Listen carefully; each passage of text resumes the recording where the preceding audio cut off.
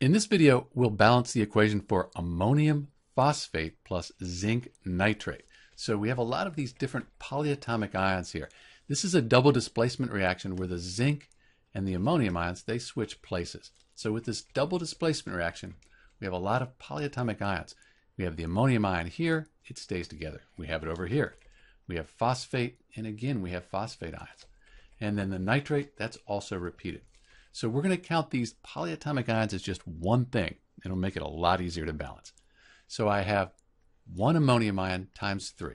3 of those, one phosphate ion, one zinc atom, and then 2 nitrate ions. Product side, 1 ammonium, 2 of these phosphates here, 3 zinc, and then just 1 nitrate. So this is a lot neater, a lot easier to deal with. I think I'll just start by balancing the ammonium ions here. I could put a 3 in front of the ammonium nitrate.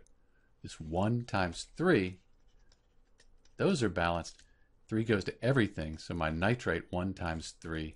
Now I have 3 nitrate ions.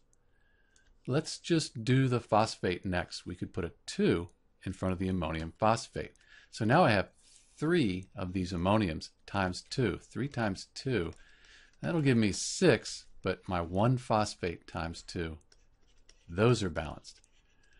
Why don't we leave this for now and let's balance the zinc atoms, because I could put a 3 here. 1 times 3, that gives me 3 of those. So the zinc atoms are balanced. And then I have 2 nitrates times 3. 2 times 3, that gives me 6. But we're almost done here because I can see the ammonium, I have 3 here and 6 here. The nitrate, 3 here and 6 here. So I just need to change this coefficient to 6 to balance the equation. Let's do that. So if I put a 6 here, I have the 1 ammonium times 6. 6 of those. We just balanced those. 1 nitrate times 6. That gives us 6 nitrate ions. We're done. This equation is balanced.